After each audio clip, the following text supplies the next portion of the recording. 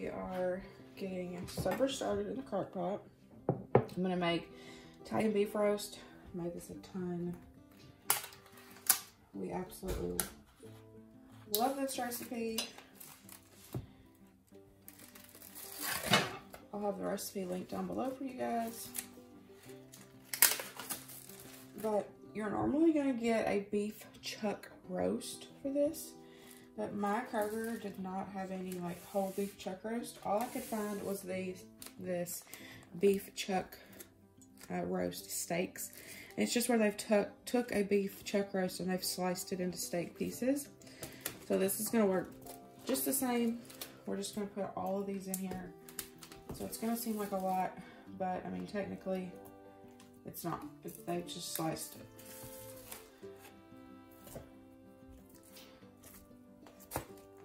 I've got right at 4 pounds.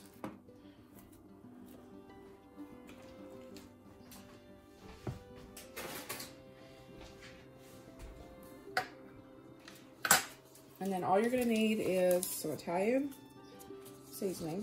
I have a little bit left in this packet, so I'm gonna use it.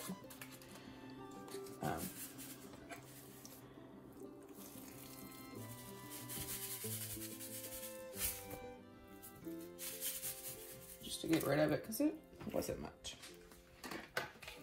But you're going to go in with a whole pack of Italian and just sprinkle it all on top.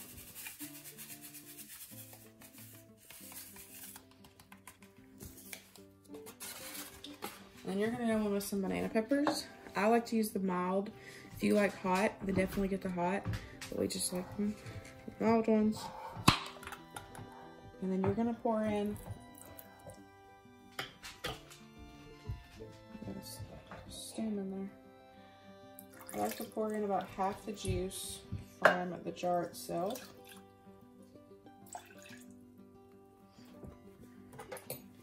I need a different fork. We'll just go in with this spoon. And then you can use however many banana peppers you like.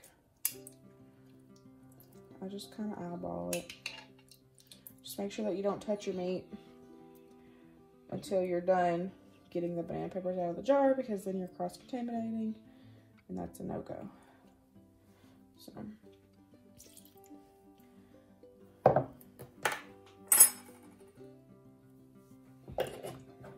Then you're just going to put some water around the side. You're going to get a ton of flavor from that Italian dressing and then from the banana peppers. If you want to, you can use beef broth if you want. I've always just used water in it, y'all. It always turns out just so amazing. So I'm going to set this on low. We're going to cook it low and slow so it gets nice and tender for a good 8 to 10 hours.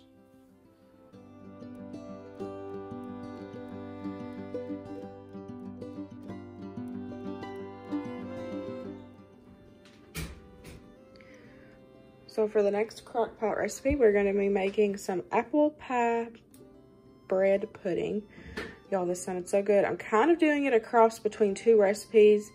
I'll have the main recipe that I'm using from Pinterest. I'll have it linked down below for you guys. But one of the recipes that I found, it called for just regular apples. And I'm going to use, actually going to use this apple pie filling in replacing of that. And then I'm only going to be I'm going to be making half a recipe because the main recipe called for 2 loaves of like a French bread, but I don't have any French bread. So I'm just going to use this rustic potato bread because it's on its last leg. So I'm just going to use it. And then, like I said, I'm going to half the recipe since I've only got 1 loaf. But you definitely want older bread. That's, like I said, that's on its last leg, so it soaks up really good. So we've got some milk, some cinnamon. This is brown sugar. We got some butter. We have our bread. We got the can of apple pie filling, and then we've got some eggs over there. So we're just going to kind of mix all this stuff together.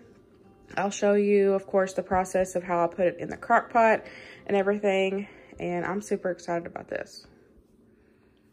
So to start off, we're just going to take our bread and we're going to cut it up into cubes. You can tear it if you want. Set. I'm just gonna get this loaf all ready to go.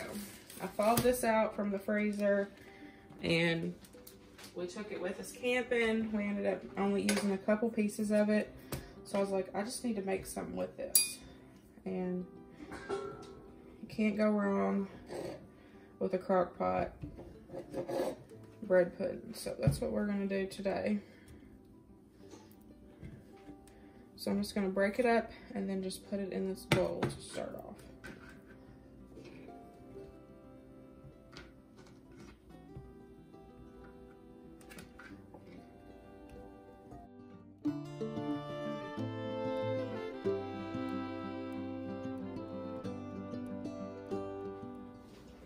So we got all that cut up. I'm just gonna set it to the side. And we're gonna make our egg milk mixture. So since I'm halving it, I'm only gonna do a cup of milk. Then you're gonna need some cinnamon.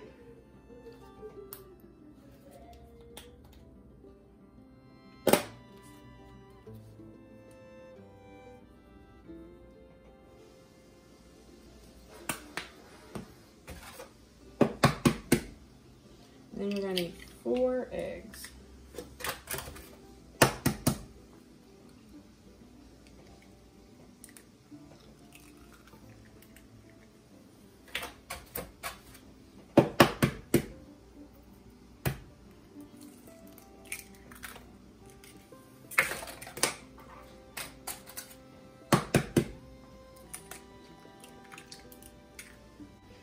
And you're just gonna whisk it all up.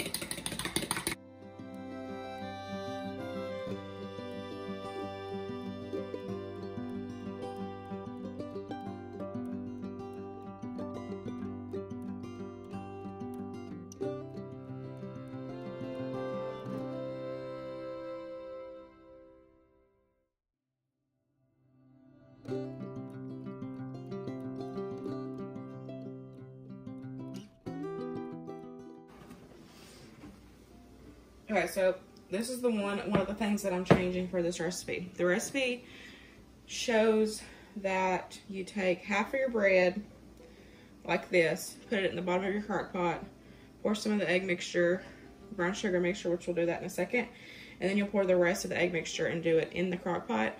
I'm going to do it separate because I want to make sure that all of my bread pieces get completely covered in the egg mixture. So I'm going to do it separate. And that's just personal preference.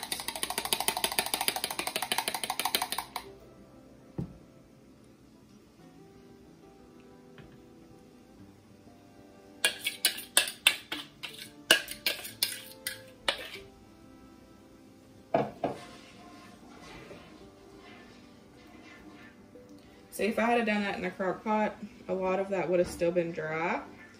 And so doing it this way, I can move the pieces around and let it all soak in.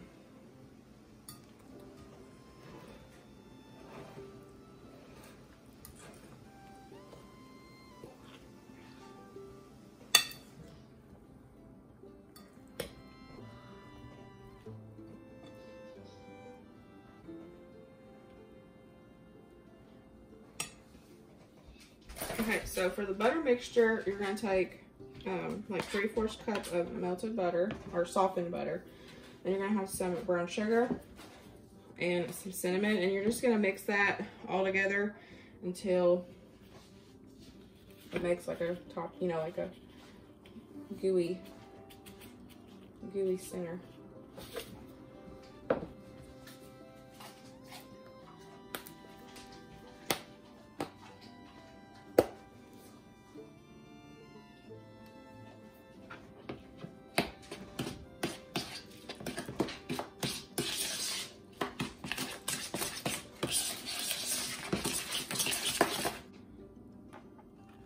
Okay, so I'm gonna go in with some of this butter mixture at the bottom. Like I said, I'm doing it different in how the recipe says and how to layer it. You don't have to use a Crockpot liner. I just like using one for bready type things because it doesn't stick to the sides. And then you're just going to take some of your breading. Pop that in there.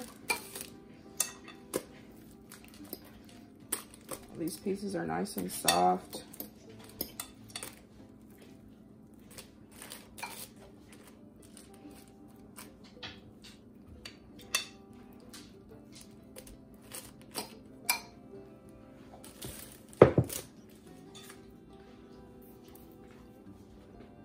Then you're going to go in with some of your apple. You can cut it up if you want.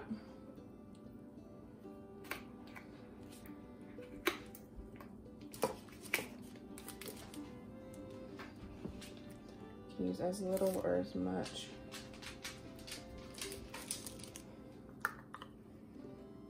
as you like.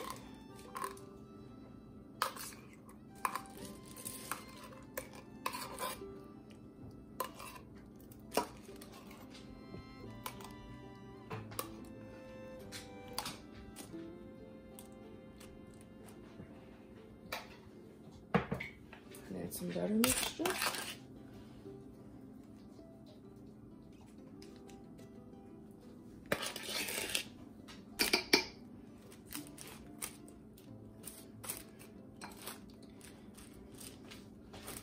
I'm gonna try to push it down.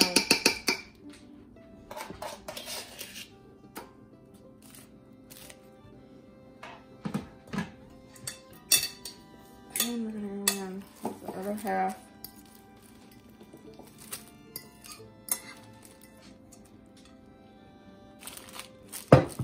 Of the breading mixture on top. Make sure you push it down.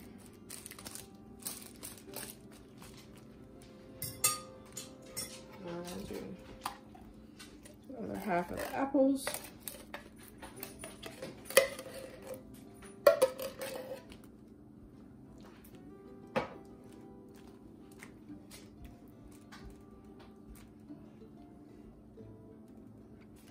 You know, this could be breakfast or dessert.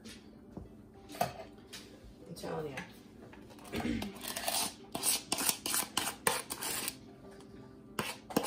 And then we're just going to put the rest of this sugar mixture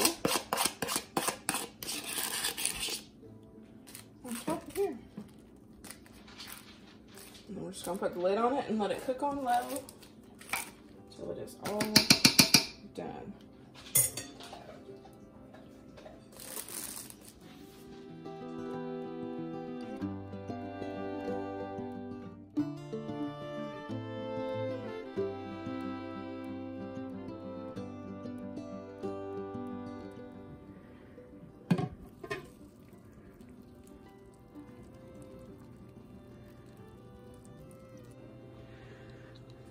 So our roast is done. I have just shredded it, as you see.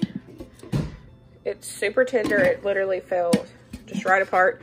If you ever have problems with your roast not falling apart, then they're just not cooked long enough. If you have time, put it on for a couple more hours. The longer, the better with roast, because it's just gonna fall apart.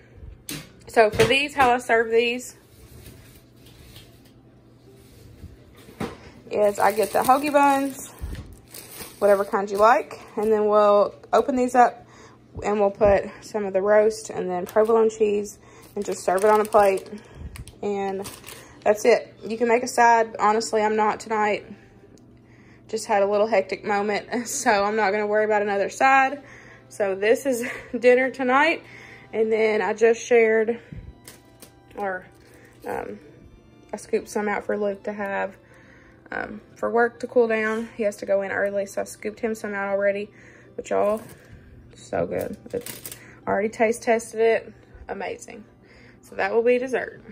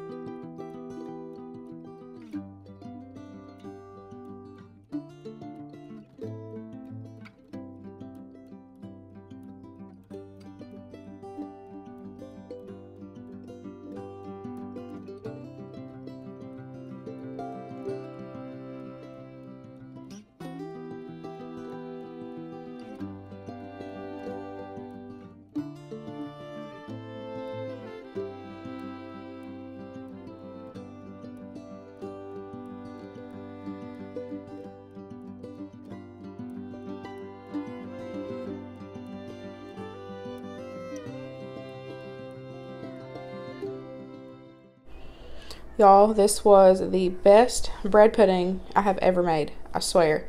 This was so delicious. I'll have my version linked for you guys. I want to have it for reference for myself, and then I want to share it with you guys because this was so delicious. But I hope you guys enjoyed this dinner and dessert crockpot video. I hope it gave you some inspiration to cook more for your family at home and use that crockpot, because crockpots are amazing, y'all. But I hope you guys have a fabulous rest of your week, and I'll see y'all later. Bye, guys.